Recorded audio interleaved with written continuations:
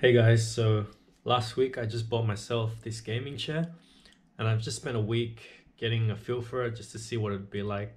So I just wanted to give you guys a review and unboxing of the ONEX GX1 Gaming Chair.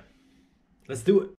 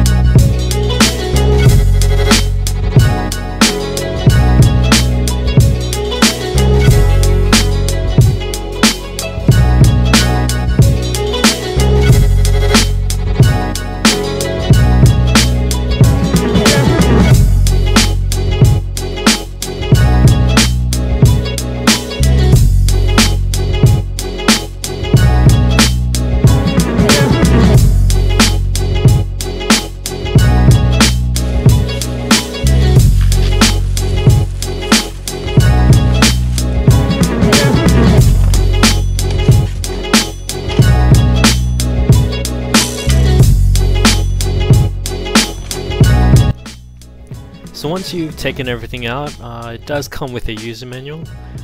So with this chair build, you're going to look at about 13 parts for just the chair itself and around 12 screws. So it does come with an Allen key, which is really handy if you don't have one.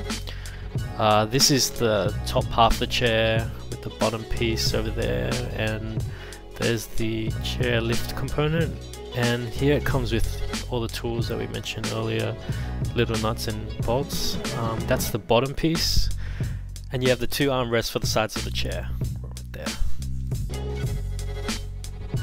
So with building the chair itself, I'd say you're looking close to 30 minutes to assemble the chair.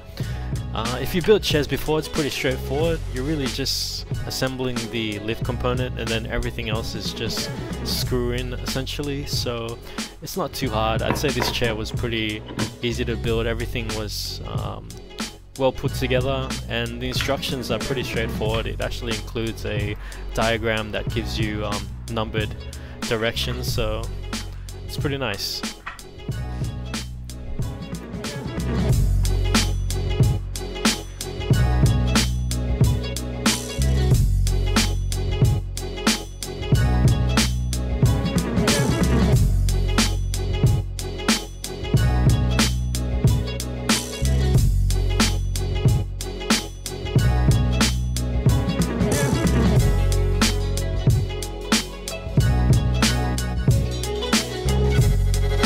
So like I said earlier, I've had this chair for a week now and I'm pretty happy with it. Build quality is a lot better than what I would have expected, to be honest.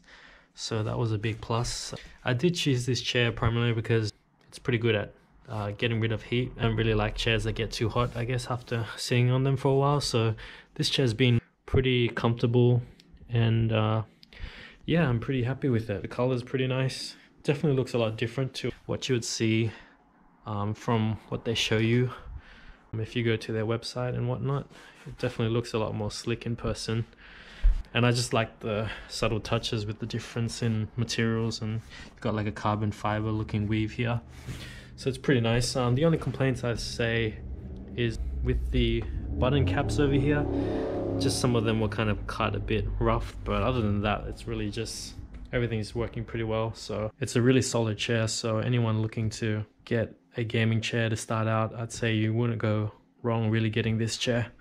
I know this isn't the most in-depth review, but if there's any questions, please leave them in the comments below. And if you liked the video, please leave a thumbs up if you can, and subscribe to the channel for more content. Thank you.